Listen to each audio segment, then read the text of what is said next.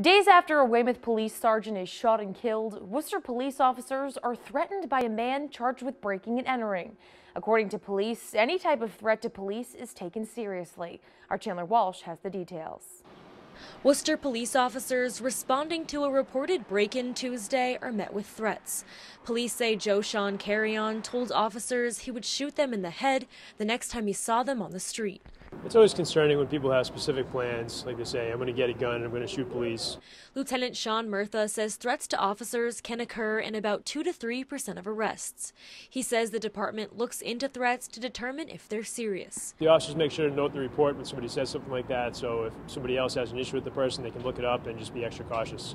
Carrion faces multiple charges, including breaking into a home on East Central Street.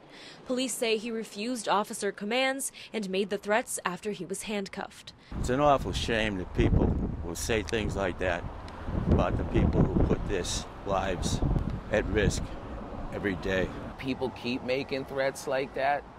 You know, I think the cops in Worcester and other surrounding cities will act different. The incident comes the same week Weymouth Police Sergeant Michael Chesna was shot and killed by a suspect. Worcester resident David Fredette says the dangers police face are out of control. There have to be sterner measures in the courts for these people so that a lesson could be taught to them. Lieutenant Murtha says Worcester Police are supporting Weymouth officers and will have a large presence at Sergeant Chesna's funeral. It is a dangerous job, and something like this really does remind us of that. So it's easy to get complacent, but we always have to be on our guard. Chandler Walsh, Worcester News Tonight.